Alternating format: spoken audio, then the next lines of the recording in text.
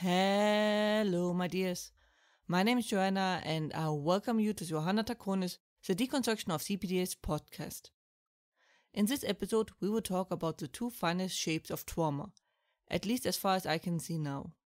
We will also update the sleeper trauma, as it has changed quite a bit. This belongs to my effort to categorize and organize PTSD, and trauma and PTS, so people are better informed of what they need and more tailored help can be organized. So let us talk about it. This is, for the time being, my last shape update. Next week we are getting into the stages, which trauma is mostly which stage and shape and the whole model explained. To be honest, I never thought I would need to do this. I thought someone already did. It would have been easier this way. But the fog of information and undefined descriptions really grinds my gears, especially as this leads into a waste of sparse resources we have available for PTSD, as talked in episode 81. Once again, we go from simple to more complex shapes. We are in fact dealing with the two most complex shapes in this podcast, at least as far as I know. There will always be, of course, tweaking and updating, but the main roadmap is laid out. So let us get right into it. First, we're going to update the sleeper trauma. Then we're going to get into the new shapes of cluster trauma and sea urchin. Let us talk about the sleeper trauma, that I will rename to suit trauma. The pancake sweet alternative stays untouched. The description mostly stays, as something that barely has any symptoms but still poisons you, just more slowly. And similar to a suit, which why I refer to it this way now, you won't notice it causing issues, as you have been wearing it for such a long time, and it is so thin that you can barely see it if you are looking at your own shadow. It can be all covering your body or just a segment. It is created by many, many small moments. Death by 1,000 cuts principle remains. Be it insults, gestures, names, bad treatment, and so on and the like. That all stays. But what it now adds, also a reason why I refer to it now as suit trauma, is that it is the perfect sticking ground for the other traumas. And they grow beautifully on it. One explanation could be that the body is so busy dealing with the poison from the suit that it has less resources for dealing with any new trauma. But that is a debate for another day. While it is not complicated to treat, it takes a very long time to do so.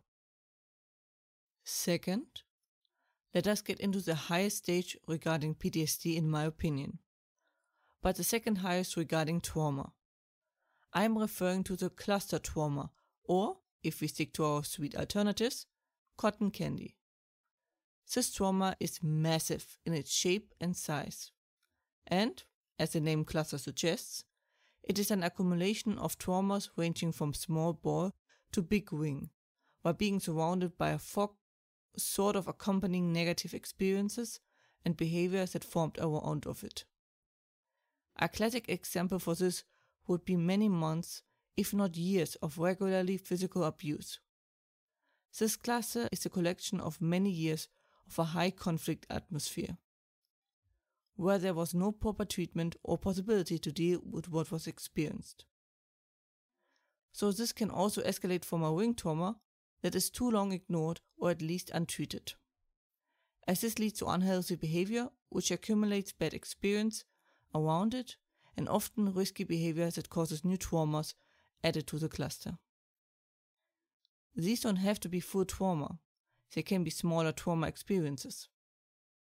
This escalation usually doesn't happen from ball trauma, as it is more easily contained and treated. Last, we get to the highest stage of trauma experience, which I separate from PTSD for myself, as it is so significantly different to the other trauma shapes, and the experience is a league of its own. I'm talking about PTS, the post-torture syndrome that was removed and placed under PTSD, something I strongly disagree with. While the other shapes are soft or round, this one is the complete opposite.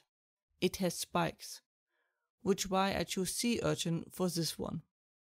in case anyone hasn't had a run-in with these little bastards. They have the eye of Sauron, and when you come too close, they direct their long needly spikes toward your direction.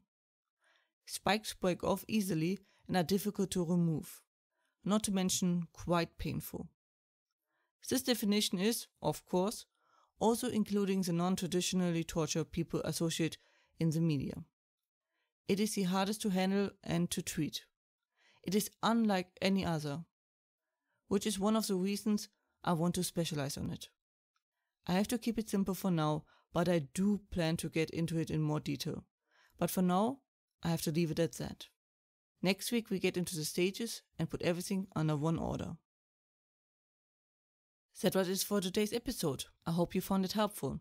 Hope you are safe and well.